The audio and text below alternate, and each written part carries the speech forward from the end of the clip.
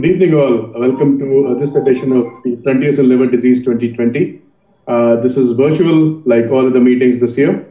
We are honored to have a very distinguished panel today. We're very excited to bring you these three talks by three of the best thinkers in HPB surgery and liver transplantation. The first talk today is by Professor Darius Mirza, who will be talking about the outcomes of liver transplantation in infants with liver failure, followed by Dr. James Fung, who will talk about precision medicine and hepatitis B. And then, of course, Dr. Joy Varghese will give his insights on liver transplant for acute and chronic liver failure, which is always a topic that arouses a lot of interest and discussion. So without further ado, I'd like to introduce Professor Darius Mirza, who is giving the first talk, who is a consultant HPB and liver transplant surgeon.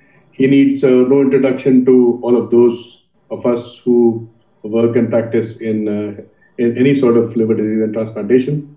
He currently practices at the Queen Elizabeth Hospital in Birmingham, which is the largest transplant center in Europe, as well as in Apollo, Navi Mumbai, where he has helped to set up a transplant which has promoted affordable liver transplant for children in India. So that is sort of one of his many accomplishments, but since time is limited, I'm going to leave it there and hand it over to him. Professor Mirza.